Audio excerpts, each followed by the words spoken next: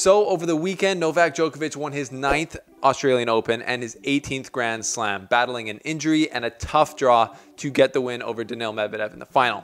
He's about to overtake Roger Federer for the most weeks at #1 of any male player, but it hasn't all come easy. And I want to take a look back at the story of the comeback he's been on since 2018, where he almost retired due to injury and being down in the dumps, and talk about how mind-blowing it is that he's had this recovery and been able to get back to his ultimate game. So let's talk about the 3 reasons why his comeback is crazy on this episode of The Slice. I go Federer. He looked at me and I go, Coming at you from the Delray Beach Open, Miami Open, down here on the grounds of Idemo Novak. Novak, don't make me angry. We are here with the man, Nole around it. Welcome to The Slice. Well, welcome back to The Slice, folks. If you like this video, make sure you hit that like button and subscribe. And thanks to our sponsors, Courtside Sports, 10% off on brand new tennis gear, and Bear Mountain. We're going to take a look at Novak Djokovic's comeback from, the worst time in his career in 2017, 2018 till now, where he's 18 Grand Slams, about to take over Federer as the #1 player with the most amount of weeks at #1. And he's done all this despite the odds and despite a lot of hurdles that he's had to jump over. So on our channel, we talk about the big 3 a lot. I'm a Federer fan, and some people think I'm a Djokovic hater because of that. But that's totally not true. As reporting on The Slice, or reporting on the tennis through doing The Slice for the last 4 years, I've had a front row seat to the greatness we've witnessed in Djokovic's recovery and return to his peak form, like I said. So the reasons why his comeback has been amazing is because of the absolute place that he was in, first of all. In 2017, just as I was starting The Slice, Novak Djokovic was in a massive slump after losing at Wimbledon in 2016 and the US Open final in 2016 as well, with injury and with form. And he was just really a shell of himself during 2017, and he ended up taking the rest of the year off after losing at Wimbledon in 2017 with an injury. So comes back in 2018, still isn't looking himself, gets in, plays with the injury at the Australian Open, loses to Hyang Chung.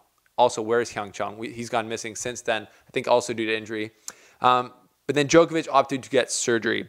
And then he ended up coming back probably too early by his own admission and a lot of the people I'd talked to about it back then.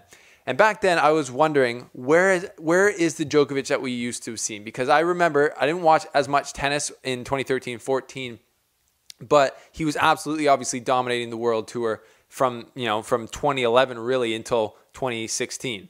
And he had gone to the peaks of his career where he had won 4 slams in a row. He was #1. And then he admits on his own in some really cool interviews I've seen with Graham Bensinger that he lost it a bit emotionally after that French Open win. And then obviously he got injured as well.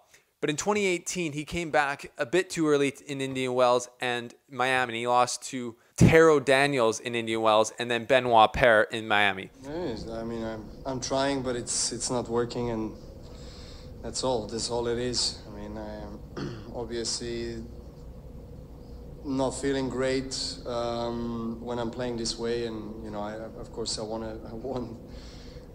to be able to play as well as I want to play, but it's just it's impossible at the moment, and that's all. His wife Yelena admitted that he actually retired for 10 days. He told his team he couldn't do it anymore. He couldn't take the losing with the injury and the comeback, and he was just down in the dumps.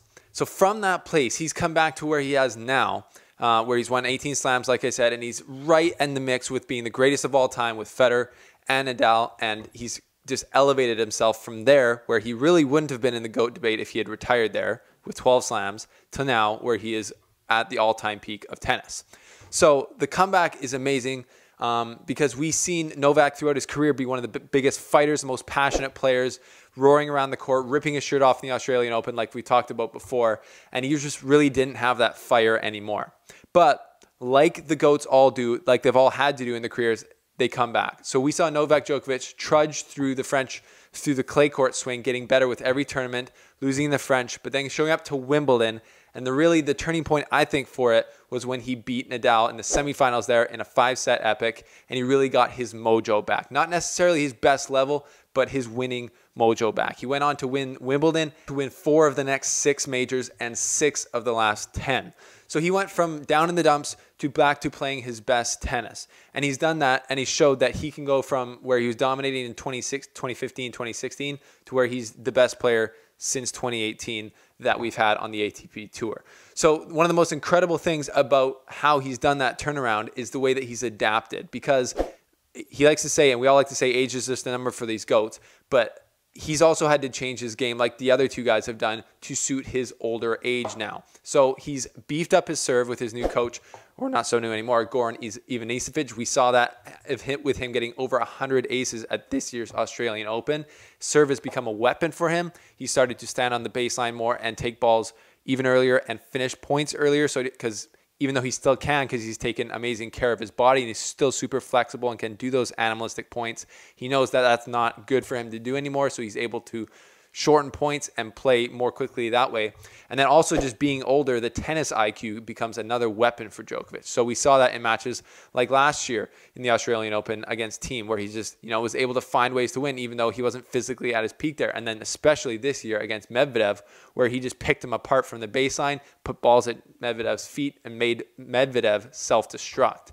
So the ways that he's been able to adapt shows that he's absolutely cut from the same cloth that Federer and Nadal have, and adaptation, evolution is necessary to maintain greatness, because we all are aging. But Djokovic has adapted as good as anyone ever has, and now he looks like he's almost playing some of the best tennis of his career at the Australian Open. Like I said, battling through injury and battling through adversity to get to his 18th slam.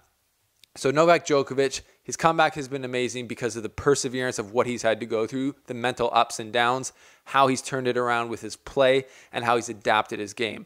Honestly, I think he's become even mentally stronger now than he was earlier in his career. And he talks about that with him becoming a more whole, complete person with his emotions, with his family life, and with his game on court. And we obviously saw that, even though I love to mention it, at the Wimbledon final 2019, where he had to save 2 match points from coming down against Roger Federer. So this is a tribute to the comeback that we've seen Djokovic on for the last 3 years now, playing his best tennis, coming back from the brink of retirement to produce that. So we are in the presence of greatness. It's been an absolute treat to watch him do it, and it's not likely to end anytime soon. So we can buckle in and be thankful for more tennis like this from one of the all-time greats. So that's why Novak Djokovic's comeback has been absolutely mind-blowing, and we are lucky to be able to watch it.